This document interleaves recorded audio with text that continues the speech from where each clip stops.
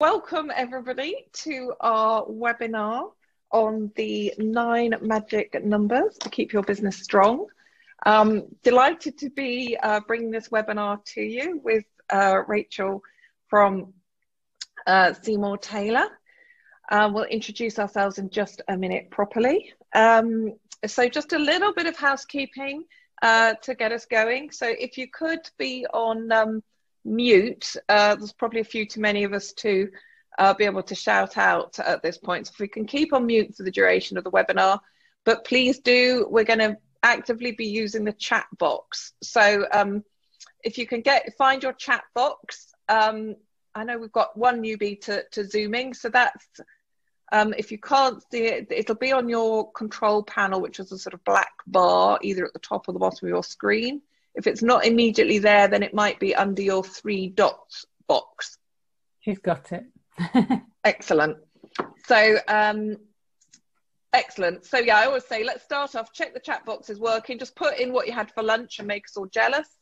Then we know you found it. And then we've also got on board with us today Suzanne from Seymour Taylor, who's going to be our... Sorry, I said good afternoon. Okay. So Suzanne's going to be our moderator of the chat box, keeping an eye on it and sharing what you're all writing, because otherwise I get in a muddle. I can't multitask that much. So have we got some tasty things coming in the chat box there, Suzanne? We have. We've got some things like mushroom soup. Some people haven't had chance for lunch yet, sadly. Oh. Eggs, lots of quick and easy things for lunchtime, I think. Brilliant. And we found the chat box in the process. Fantastic. So we're on mute, we're using the chat box, and we are, if it's okay with people, recording this so that for those people who, we know a couple actually through personal circumstances can't join us. So there won't be any videos of you on the recording, it's just going to be the speaker. So if anybody's got any concerns with that, please pop that in the chat box. Otherwise, we'll carry on recording that. And Suzanne, shout out if there's something there we need to be aware of. So thank you for joining us. Thank you for giving up an hour of your afternoon. Delighted you've made that choice to work, as I call it, on the business for this hour rather than in it. And we're going to do our very best to give you good value for this time. So not only are we going to give you our best ideas and thoughts around these 9 numbers, but we're also going to follow up afterwards, offering you further support to get what you learn in this hour into practice in your business. So, Rachel, do you want to start with a quick introduction of yourself? Of course. Thank you, Helen. So good afternoon, I'm Rachel. I'm one of 7 client directors at Seymour Taylor. Today, we're going to be sharing with you the key insights on numbers that we look at with our clients when considering what they need to do to keep their business strong. I have been supporting SMEs in all manner of sectors for over 30 years. We've all seen it on Dragon's Den, the sight of budding entrepreneurs squirming in front of the panel as they try to recall the financial information about their fledgling businesses that will determine whether they secure investment or not.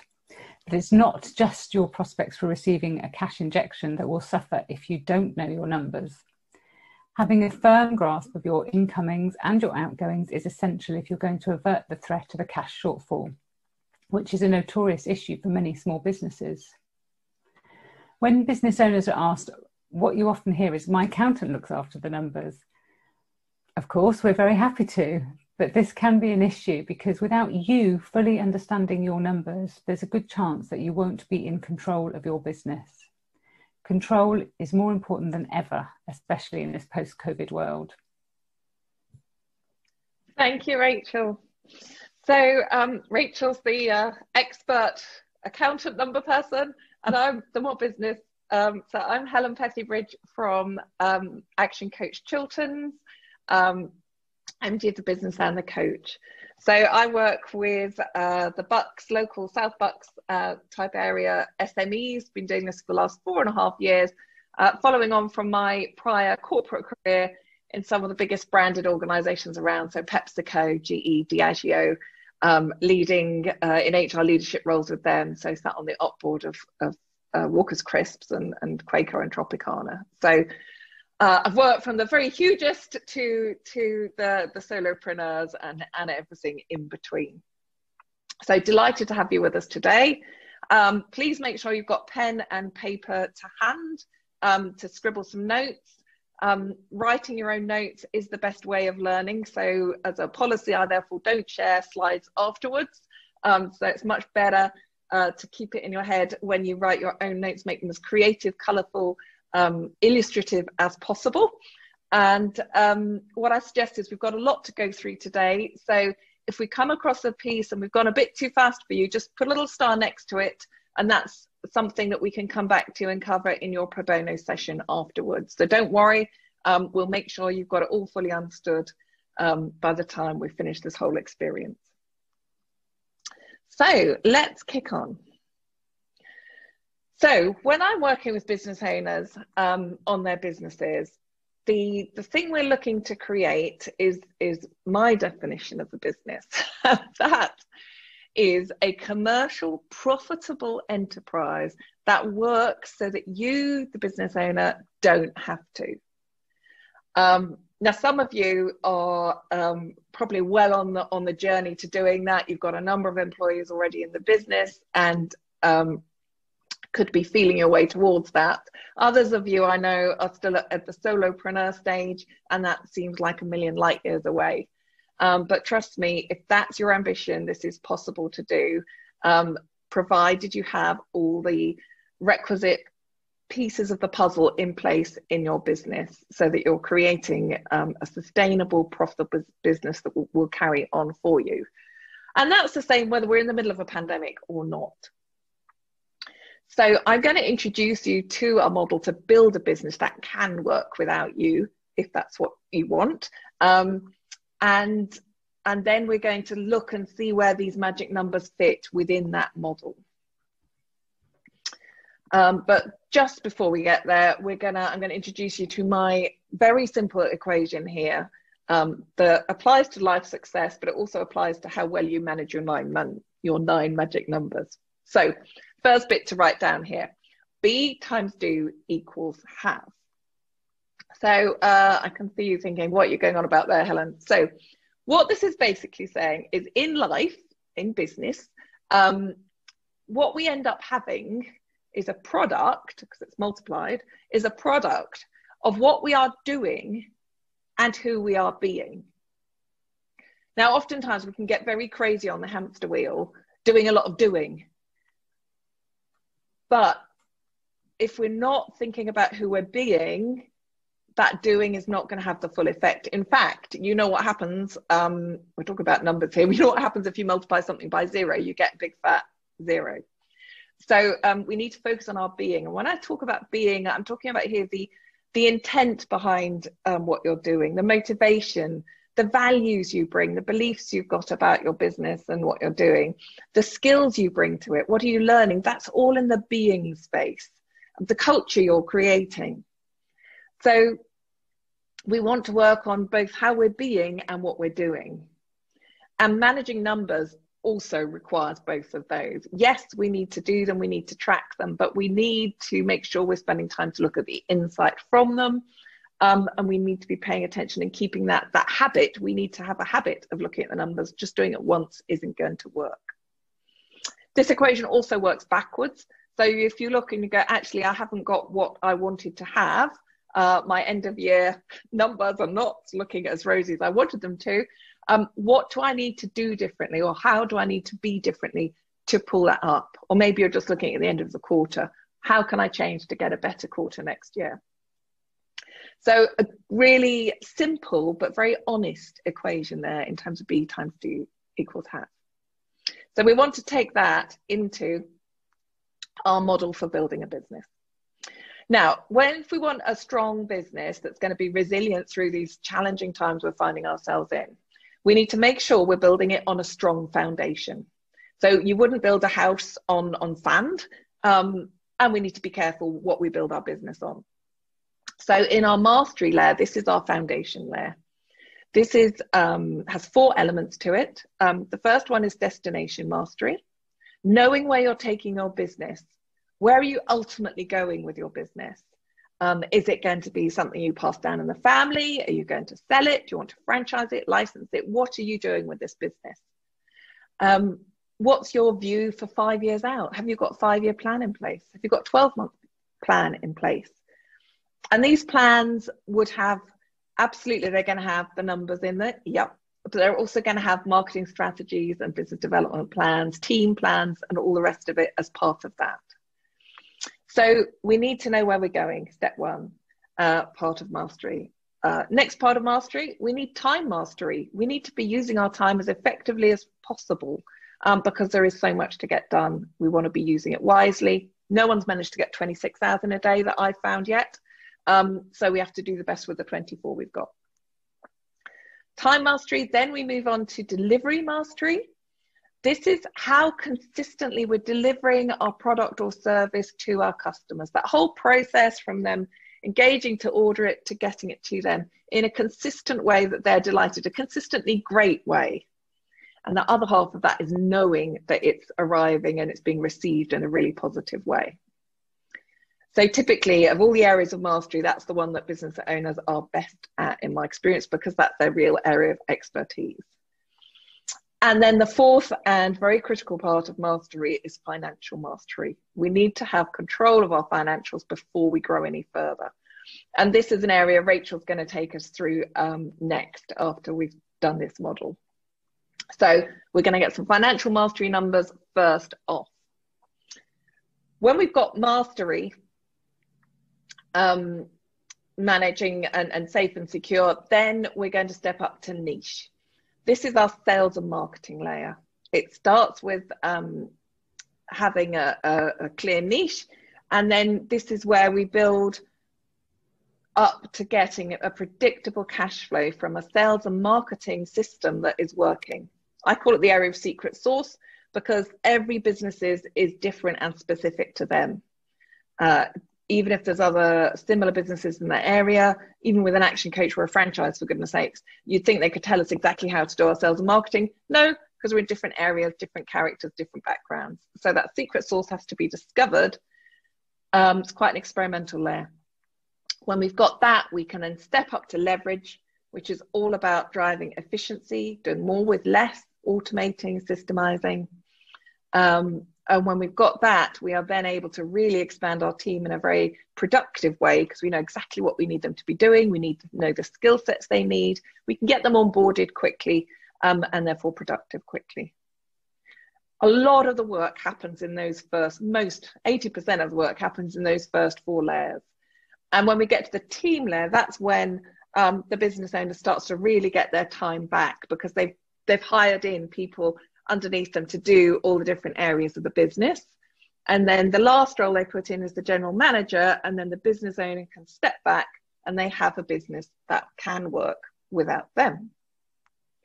The next 2 layers are about then maximizing and multiplying this well-oiled machine that they've got by franchising it, opening another one in a different geographical area, maybe going to an adjacency, a way of expanding all that work you've done first off. When you replicate it, you'll get the results much more quickly second time because you've found how it all works. And then with the profits flowing, you're able to stack up to results, which is very much our wealth creation and wealth management layer.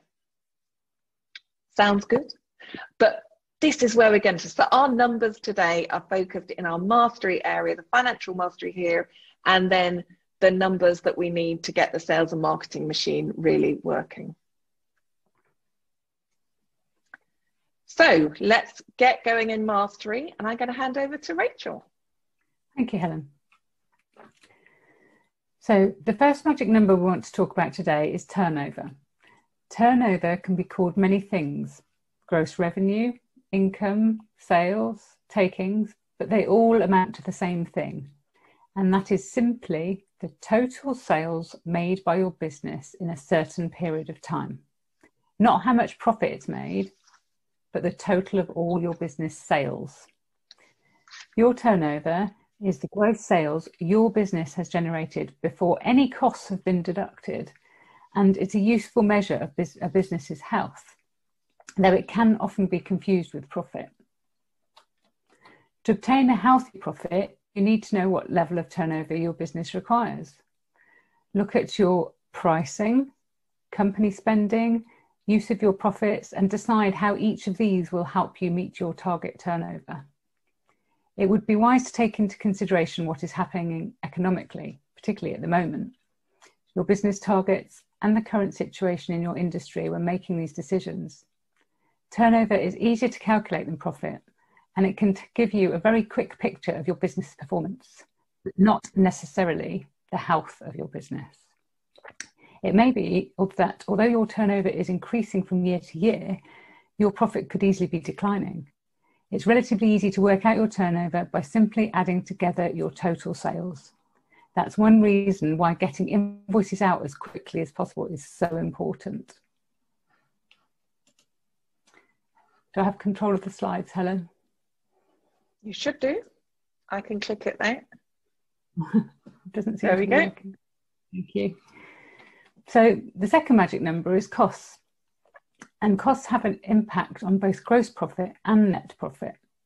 It is important to understand your cost of sales in order to ensure you have sufficient gross profit and margin on each sale, but also to then understand which are your fixed and which are your variable costs.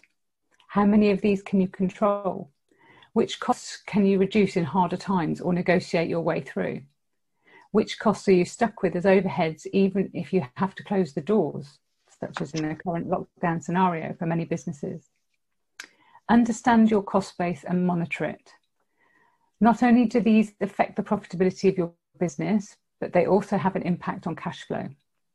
This is particularly true of variable costs, which might rise due to an increase in stock levels or staff numbers. It is key to record and review your costs on a monthly basis. Another matter to consider is, do you know what your cost is of obtaining new work or new customer? It is important to know this so that you can consider that a return of investment you're going to make. So look at what are your sales and marketing costs. What marketing do you need to do as a business to hit your sales number?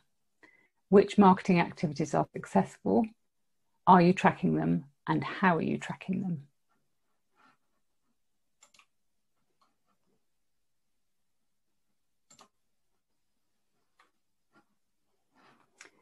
The third magic number is break even. This graph shows how to calculate your break even point, and it's a useful tool to use.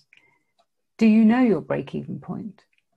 How much income do you need to make to cover all of your costs?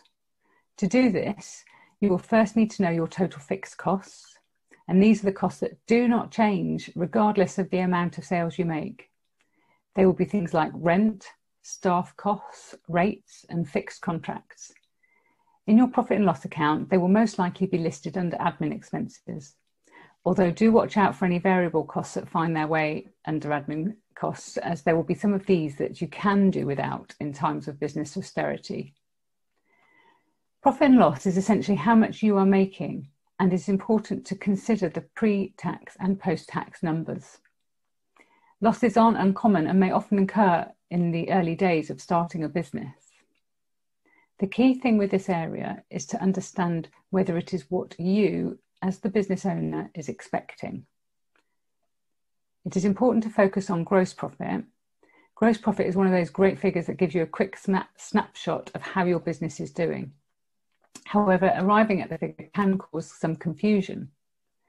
It also doesn't give the overall picture of how your business is performing, and so some caution needs to be observed. Getting a gross profit figure is very easy to calculate. The thing to remember is that gross profit is sales minus direct costs, not sales minus every cost. So that's gross profit. And also remember that gross profit is your first calculation, and as such, you need to get that right. Otherwise, your profit and loss account won't work, and you won't be getting the correct information about your business. There are ways you can improve your gross profit, and some that I tend to discuss with my outsourced FD clients are providing staff training to make a more efficient team, investing in improved production equipment perhaps, shopping smarter for materials for your business, and analysing your costs in detail. So now I'll hand back over to Helen to cover the next 4 numbers. Thank you. So if we've got our financials under control at the mastery level, we can now step up to niche. Now, what do we think of as a niche? Now, I've just spoiled the juice there. So typically people are thinking of a niche as a specific segment of their customer base, potentially with a specific element of product. They're solving that particular problem for those people. Our one has an extra layer to it. So our definition of a niche is where you take yourself out of price competition. So let's just see, let's have a quick show of hands, or put something in the chat box. Do you feel that you are still competing on price? If you feel you compete on price, put a yes in the chat box. And then Suzanne, give me a sense of what sort of balance we've got in the room here.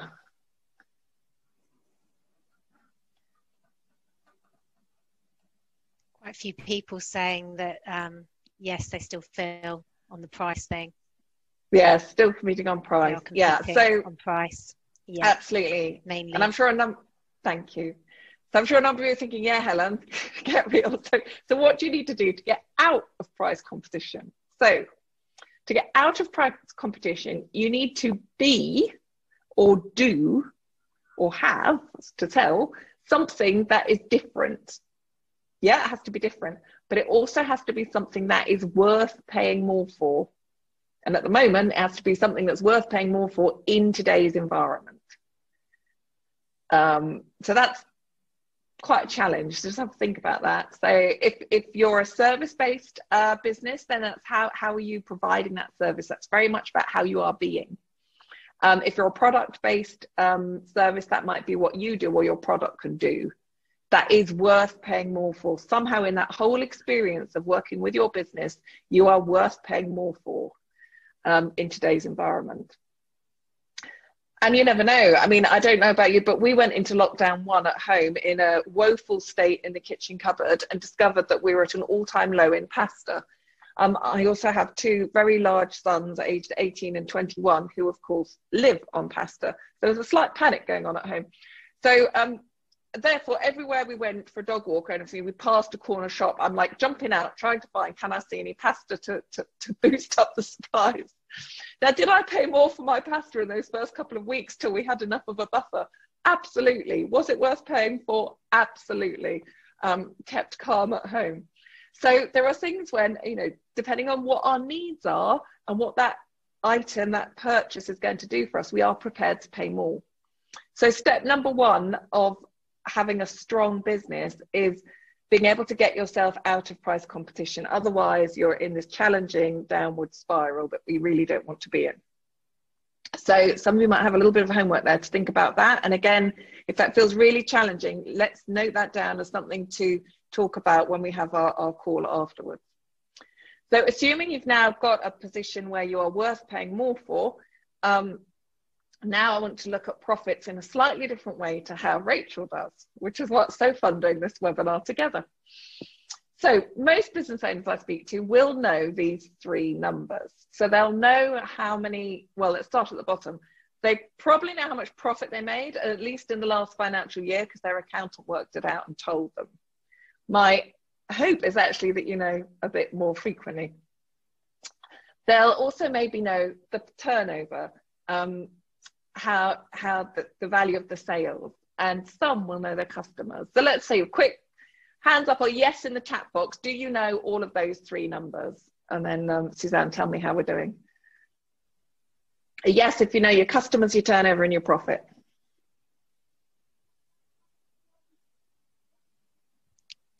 Mainly people saying yes, I think, on that one, Helen. Yeah, a couple of no's, but mainly yeses. Good. I'm hoping for yeses at this point. Otherwise, we've got even more homework. So that's what we know. But how I look at those 3 numbers is actually their outcomes. So the number of customers you have is an outcome of how many leads your marketing has brought in, and of those leads, how many of those you've converted through your sales process. So if we take the number of leads you've got, our number, magic number 4, times it by magic number 5, your conversion rate, you are going to come out with your number of customers that you're growing your business by, your new customers.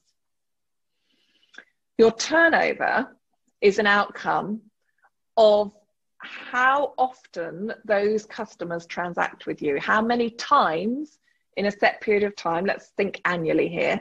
So say in a year, how many times does the customer transact with you? And what is the average value of one of those transactions? So mathematically, if we take the number of active customers you've got, we multiply it by the number of times on average they transact with you in that year, and the average value of each of those transactions, we're going to arrive at turnover. But what we've got in the process is a couple of levers here that we can really sweat to build a stronger turnover for you. And we'll come and look at some examples of that shortly. And then profit is an outcome of your turnover multiplied by your profit margin. So really, I'm focused on these blue numbers because these are where we can really drive business growth. So let's try this with some numbers. Now we're in that kind of post, well, for some of you, we're in the post-lunch lull.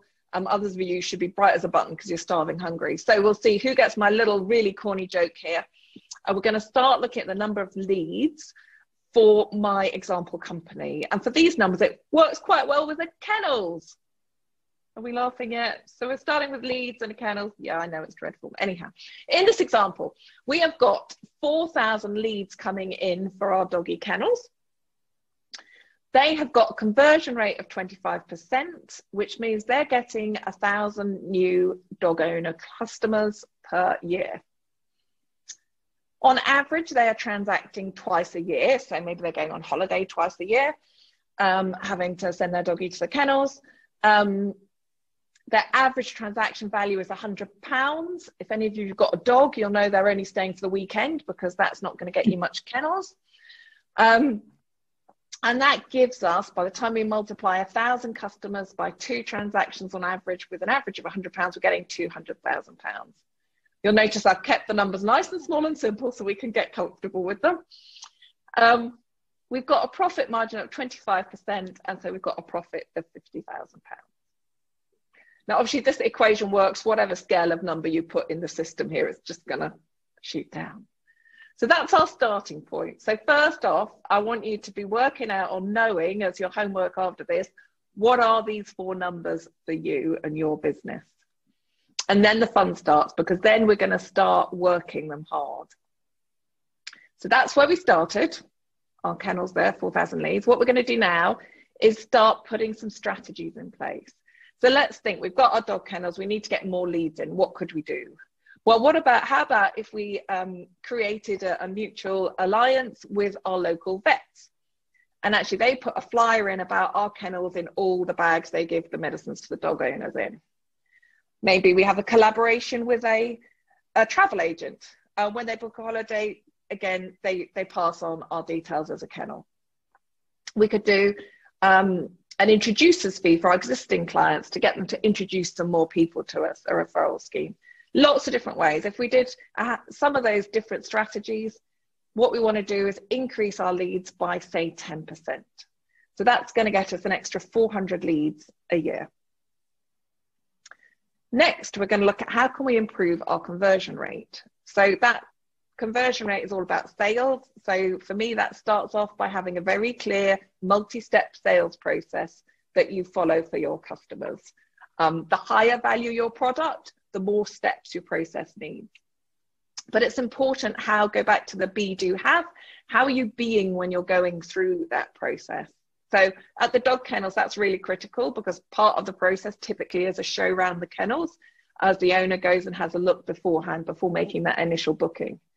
If we went that and improved that process, improved the person who was taking it round, so they were very engaging, they were saying all the right bits at all the right words at the right stages of the tour around the kennels, the different support they gave their dogs, how they clean it, how they feed, how they exercise them, etc.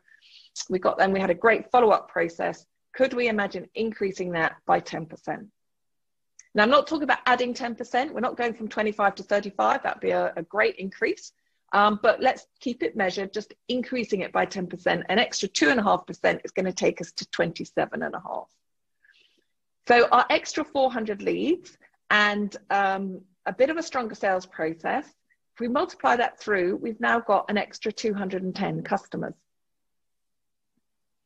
And then this is where the real fun starts. So how can we increase the number of transactions? Again, I want to look for a 10% increase in our number of transactions per customer. How can we get them coming back to the kennels more often? So we could invite them. We could start doing doggy daycare. Maybe they could go Christmas shopping, leave the dog with us for 24 hours, have a great time, go and see a show and pick them up the next morning.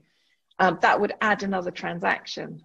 Maybe we look at our target audience and we find the people who actually prefer going on 3-4 holidays a year rather than those doing 2. So if we increase that by 10%, we get 2.2 transactions. Then we get to the average value sale. This is where all your cross-sell, upsell activities are going to happen. This is where you're going to be offering, in our dog scenario here, we're going to be offering toe clipping, massage, we're going to offer behavioral therapy, extra dog walks, heated pens, whatever it might be, to add extra elements to that basic staying rate that they would have. We could also go for people, we're going to increase our average sale value if they're actually now staying for a week, not a weekend, or indeed if they've got 2 dogs, not 1. So lots of different ways to increase that average value, but actually we're just going to aim for 10% and take it to 110. So if we multiply our higher number of customers times 10% more transactions and 10% more average value sale, look what's happened to our turnover. We've got an extra 92, nearly £93,000 of turnover there. That's actually a 46% increase in your turnover. But we're not finished. We want to look at our profit margins. So profit margins, 2 ways of impacting that. Easiest way is to put your prices up. Let's have a quick show of hands here. Quick yes in the box. Who's put their prices up in the last 12 months? Put yes if you have. Be interesting to see this one.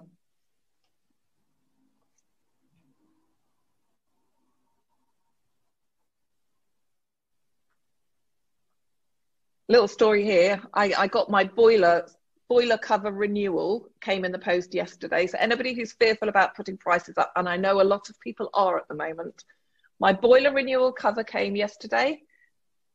23% increase with absolutely no justification. I have to say, I'm not going to be staying with them. We have got people saying they have put their prices up. Good, good. So some have, but those who haven't responded presumably haven't. So don't be, people are putting prices up. I wouldn't recommend 23%, but keep them moving along gradually. So we could margins, put our prices up. We can take our costs down. We can drive efficiency, we can renegotiate our utilities, look at how we can manage that, be smarter about our staffing, etc. So if we have a 10% increase in profit margin, just up to 27.5%, the bottom line impact of that on our profits is an extra 30,000. That's a 61% increase in profit. Can you now start to see the power of these numbers? So if we're knowing these numbers, tracking them and putting in strategies to drive them forwards, this is going to help grow our business immeasurably. So over to Rachel for the last 2. Thank you, Helen. So now you've seen the first 7 magic numbers. We've got turnover, costs, break even, which also links with profit and loss, leads, conversion rate, your average number of transactions, and the average transaction value. So we've just 2 numbers left to do. And I'll move on to the next one, which is bank balance. So maintaining balances in business accounts is essential for a healthy business. Nowadays, there are automatic bank reconciliations which can auto-match each payment to its corresponding invoice in your accounts, making the balance Sorry, I thought the screen was moving Sorry. there. Yeah, well, Are you using the slides, Helen? I was trying to mute, but it didn't work. So there are automatic bank reconciliations which can auto-match each payment to its corresponding invoice in your accounts, making the balancing of your accounts a much easier process. How many of you are using software such as Xero, QuickBooks or Sage with automatic bank links? Pop your answers in the chat box and we'll just have a quick poll there.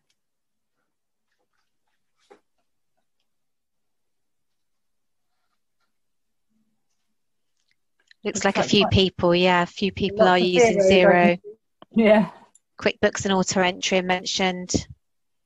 Some Amanda has tried, but yes, but not the reconciliation on the new system yet. Sage and cash flow. So great to see lots of people using automated software now, and obviously we can help further if you need any more training on that in the future.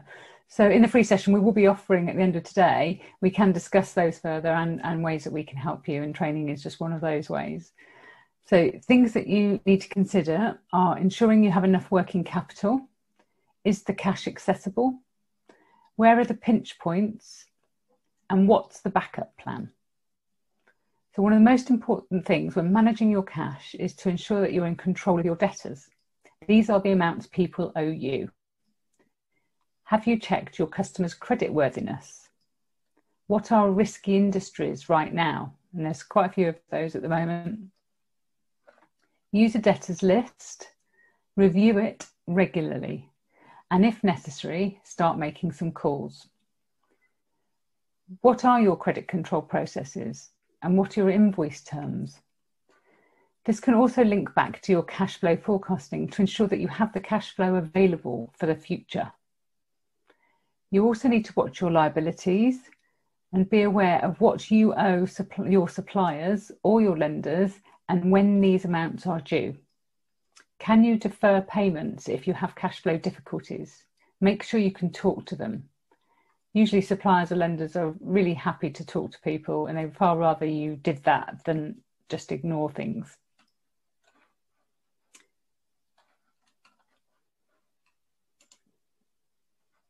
Can you change the slide, please, Helen? Yeah, I can. Thank you. So that brings us on to our final magic number, business worth. If you have taken into account the first 8 of the 9 magic numbers, you should be in a good position to know what your business is worth. Look at the balance sheet statement, which shows what your business has and what it owes. Scroll down to the bottom and make a note of the last number. In a limited company, it's normally called capital and reserves. Is that figure positive or negative? A positive figure means your business has some value. Healthy profits, good cash flow, and a positive balance sheet value are all good signs of a valuable business. Of course, there are many other ways of valuing your business and other key drivers of business value, such as multiples of turnover or profit and order book value, and these are often used when doing formal valuations for businesses. But knowing how to read your accounts and what the numbers mean certainly puts you in a pole position. It also helps you make the right decisions when building value of your business.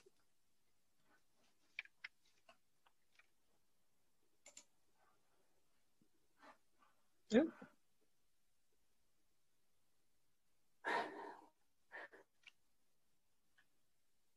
Okay, so sorry, are you ready to go here? Yeah, I was just trying to change it, and you did, so it's fine. In my outsourced accounting financial director work, I recommend using key performance indicators, or KPIs, you may have heard them called. KPIs are a good way to determine the financial health of your business day to day. Do you know your KPIs? KPIs do not necessarily have to be solely tied to financial data. While profits and debt levels are indeed important key financial indicators, a company's relationships with both its customers and its employees are no less important to establishing its general health. But some good ones to start with are the 9 magic numbers. And also non-directly financial KPIs may be employee engagement score or employee retention score, net promoter score, which is often used to assess your marketing and how customers feel about you, lifetime value of a customer. So these are all other areas that you can look at as well as the 9. Next slide, please, Helen. Mm-hmm.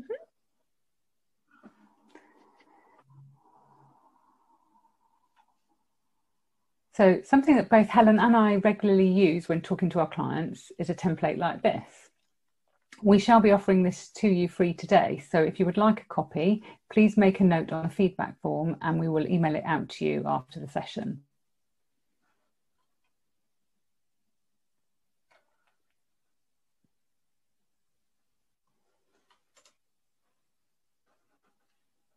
Okay, so there you have it.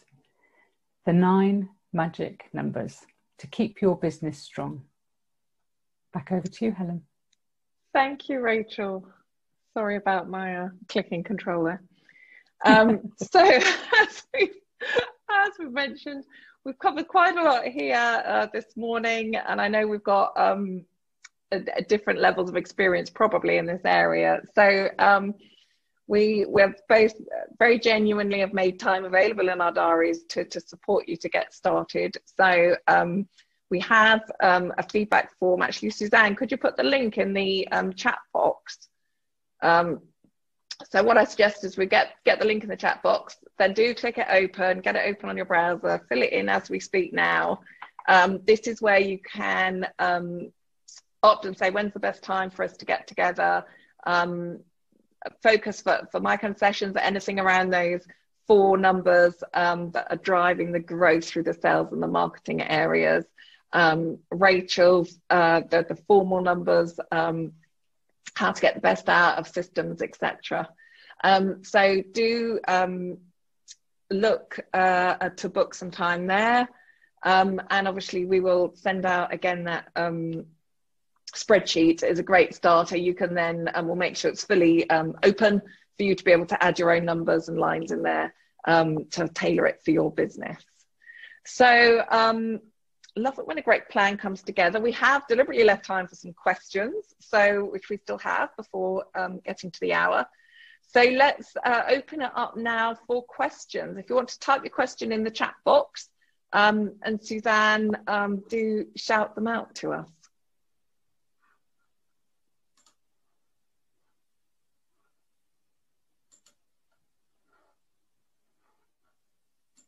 Have we got anything coming in there, Suzanne? I've had one question coming in, sort of, somebody has said, I'm not really doing any of this right now.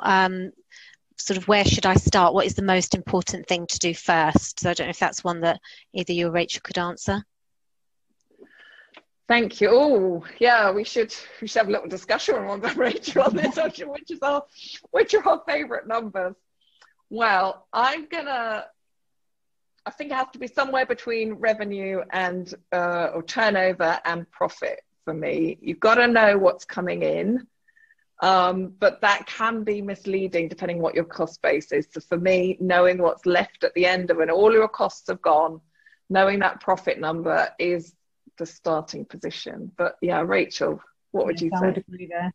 So yeah, turnover and profit are probably good places to start because they're relatively straightforward to look at.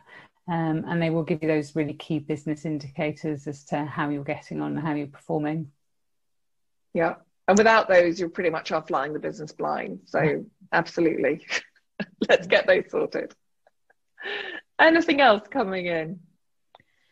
Just one on costs. Sort of, Rachel talked about costs sort of going up year to year. How do you manage sort of fluctuations and things like that with costs? What's the best way to sort of do that, really?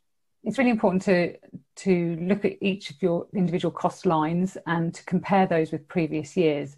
And you can usually then see what the trends are or where things are going up in certain cost lines. So, and then you can focus on those areas. So, for example, if your telephone has gone up suddenly, which much more than it was previously, then maybe you can look at switching providers or something like that. So looking at those individual cost lines, comparing them on a regular basis, and then, you know, acting upon that knowledge. Yeah, okay. I would second that. If I may just add, for me, the rule for suppliers is wherever possible, make sure you get 3 quotes. And if you see one of those costs trending upwards, again, take a breath, get 3 quotes and see what alternatives are available, because it's amazing how differently they can come in, and assess actually, do you need the full service that you're paying for? Are you actually using it? Things sneak in. Subscriptions is one at the moment. It's really easy to subscribe to things and then discover you don't actually need it anymore, or you never quite used it. So make sure you stop subscriptions as much as you start them. That would be my other tip there for costs.